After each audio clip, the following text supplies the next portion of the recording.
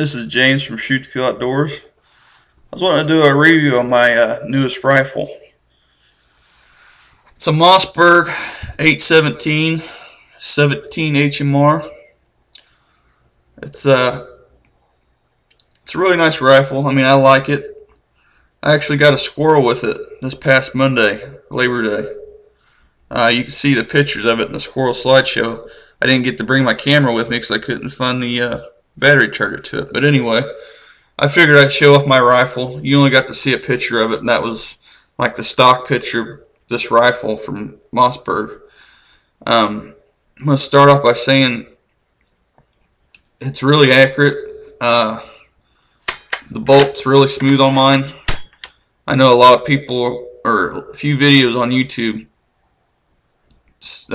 do a review on it saying that the bolt's kind of funny. Well, I mean, mine works. I'm going to say some likes and dislikes about this rifle. One thing that I like about it, when you bring the bolt back and cock it, it lets you know there's a little indicator right there that lets you know that it's cocked and ready to go. Another thing that I like, that it comes with these weaver rail like sections already attached to the rifle for quick mounting, because it doesn't have iron sights. It doesn't have any sights at all on it, so you have to put some kind of sight on it yourself. Now, another thing that it's kind of weird, usually new rifles, today's rifles come with swivel studs, but this one didn't. It doesn't come stock with them. So you either have to have somebody put them on, or put them in yourself, which I did. It only took me like 10 minutes. The safety, just like a 22 safety, pellet gun safety, right by the trigger guard. This is magazine fed. Takes 5 rounds. It's pretty nice. I wish they made like higher capacity mags, but they don't, that I know of yet. I'm going to start off telling you about the scope. The scope is pretty nice. It's a BSA Optics 6 to 24 by 40.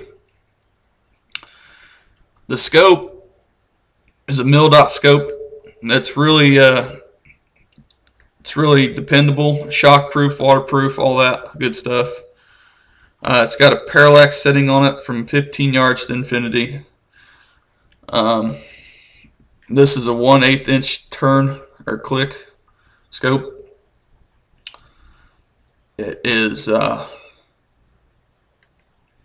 it's really not that expensive compared to like Nikon. I mean, they're all good scopes, but this one was like $45 from Sportsman's Guide, which to me was a pretty good deal. That was shipped and everything. The scope rings that I have are Barska low profile rings.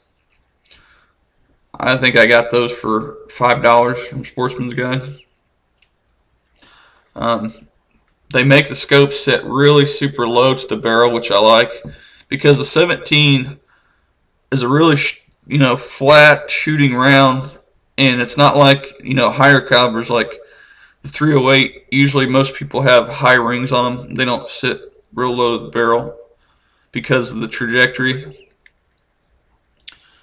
But other than that, I mean, this gun, I like it a lot. It was only bore sighted, so I mean, it was shooting kind of low for 40 yards.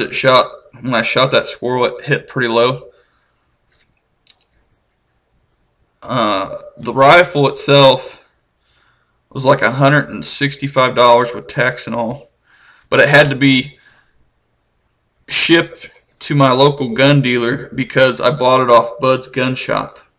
Now, Bud's Gun Shop, is really nice place to buy your firearms, but the only downside to that is if the gun dealer that you have them sent to, depending on who your gun dealer is, can charge you or charges you a transferring fee.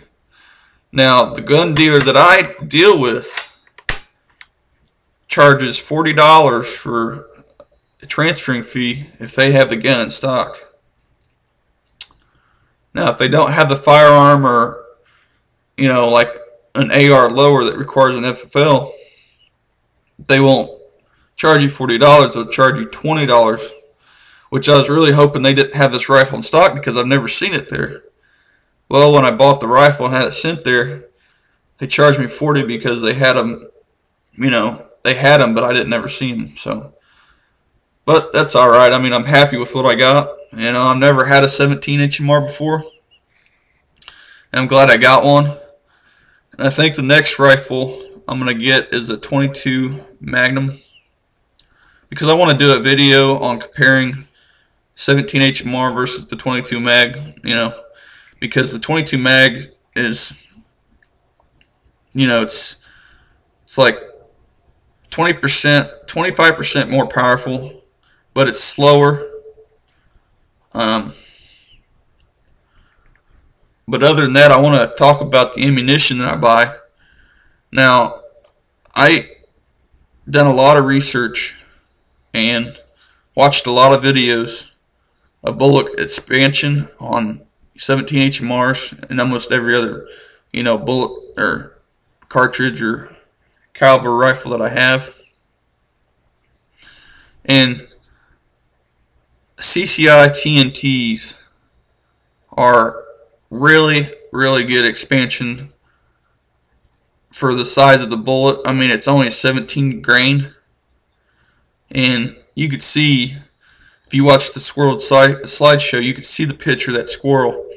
Now, it's like the whole neck area, because I aimed at the face, but it shot in the neck, and I mean, it's like it just blew its neck right off. But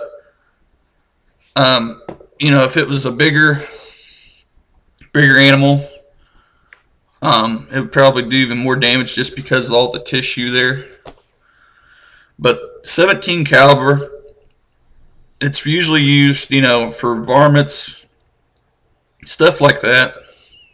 It's name a few: crows, squirrels, rabbits, if you can get a shot off with a rabbit, but possums, raccoons, foxes. Some people even use them to coyote hunt with, and other people just use them for a target gun, which ain't bad. I mean, and that's another thing about this scope. It's not BSA makes a few versions of this. This is just the regular varmint / target scope. I mean, nothing special.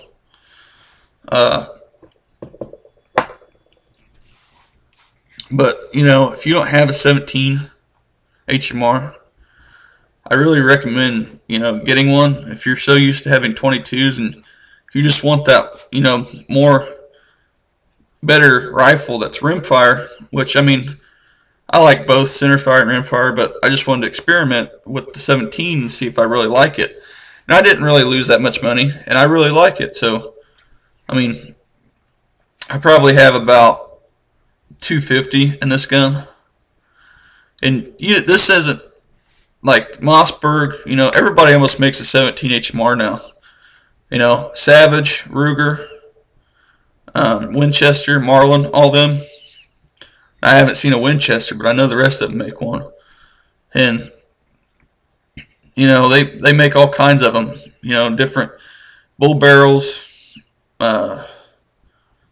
Remington actually has one that's auto loading, but I've never seen one of them either. So, but it's a great round. I recommend getting one if you don't have one. And that's about it. I mean, it's really light. It's another good thing. But other than that, this is Shoot to Kill Outdoors, and thanks for watching.